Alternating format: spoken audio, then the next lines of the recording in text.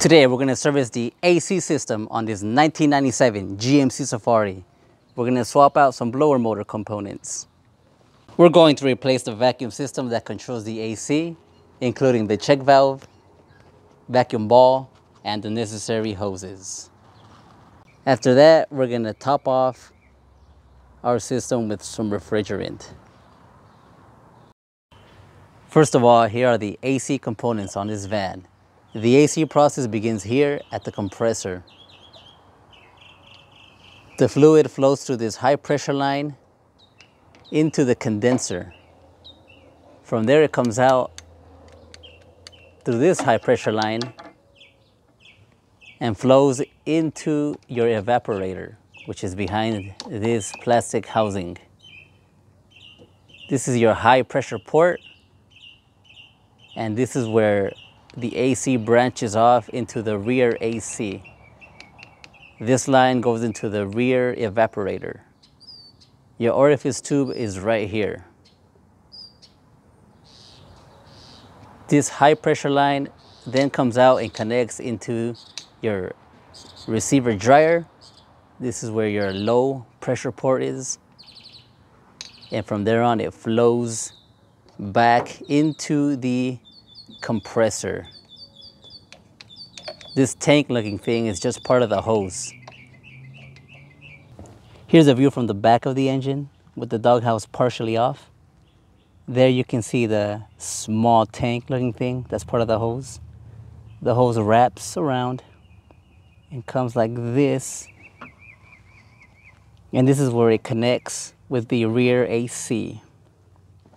And it goes into the section manifold that connects on top of the compressor right here. So if your AC is working properly, you should touch the top of this part, the suction manifold. It should be cold. Here we have removed the coolant recovery tank, and we can clearly see the blower motor, relay, and resistor pack. Right next to it to the left is the actual blower motor. And this tube, this high pressure line, your orifice tube is right there. I bought this van 6 months ago and the AC has never worked. The point of this video is to get the AC going as cold as we can without opening up the AC system. To do that, we follow 3 main procedures. First, we verify electrical. Second, we verify vacuum. And third, we add the correct amount of refrigerant.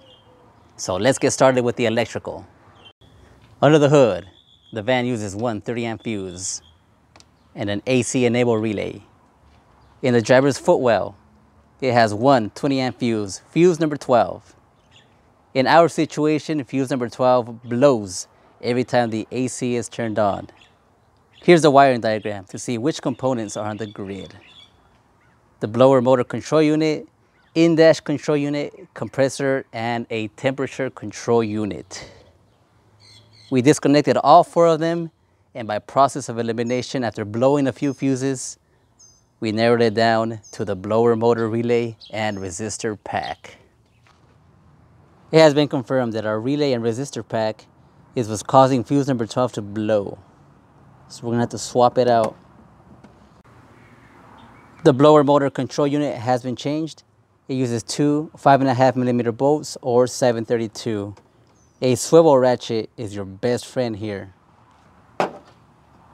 The control unit feeds the blower motor. So if this circuitry went bad, then it might have messed around with this circuitry too. So I went and changed the blower motor as well. It uses the same millimeter bolts, 5 of them. And this one has never been serviced, so I had to cut the plastic molding with a knife. The plastic had deteriorated so bad that it crumbled on contact. I'm not even going to put the case back on there.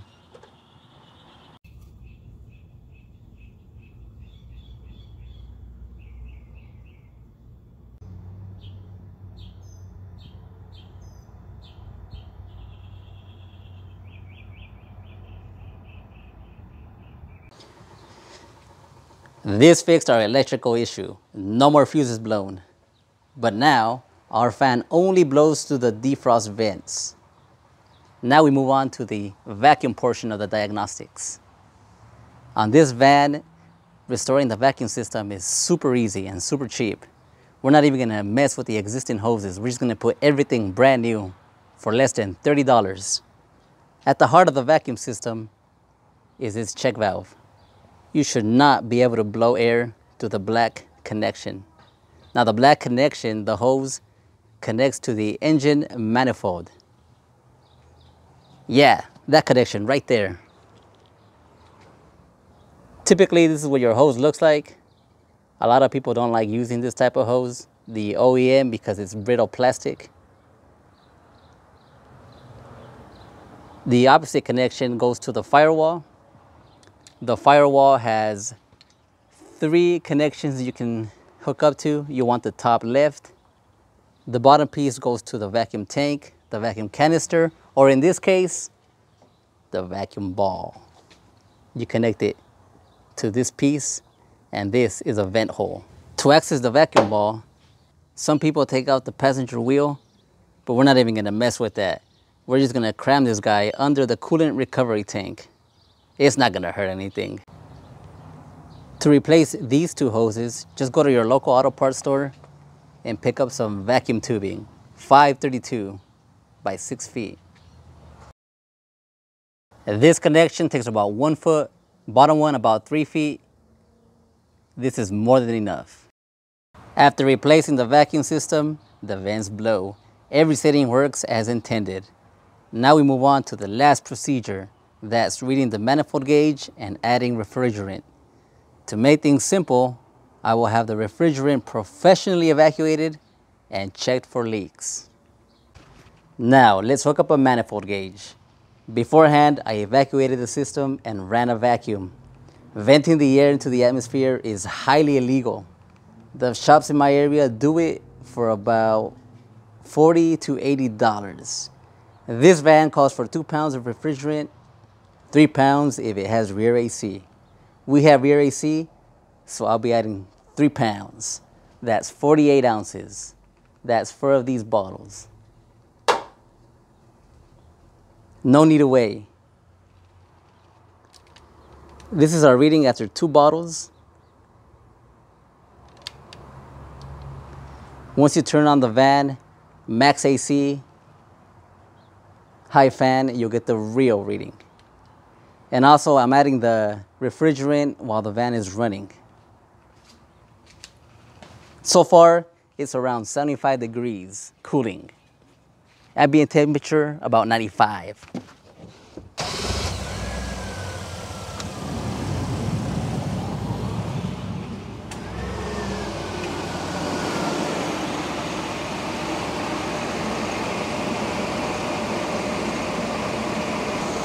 Did you see that? Now let's have the 3rd bottle. And here we are after our 3rd bottle. Ambient temperature is 100 degrees.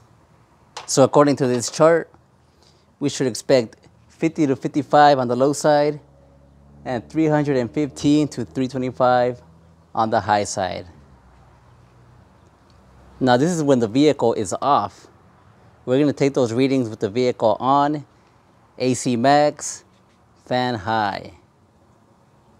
Now one thing about the cans is it's very, very easy to puncture and destroy the tip of the cans, as shown here. I punched it too hard, punctured it too hard, and it no longer works. So that's money well spent right there. Anyways, let's turn on this van.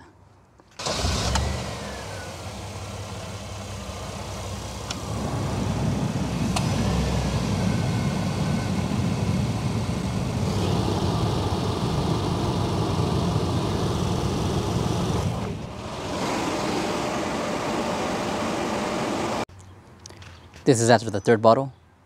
The gauges look near accurate after the 3rd bottle, but just to be safe, we're gonna add that 4th bottle to make it 48 ounces.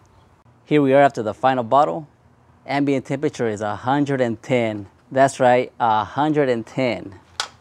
We should get 50 to 55 on the low side and 340 to 345 on the high side. We are getting around 68 low and 300 high with 110 ambient temperature.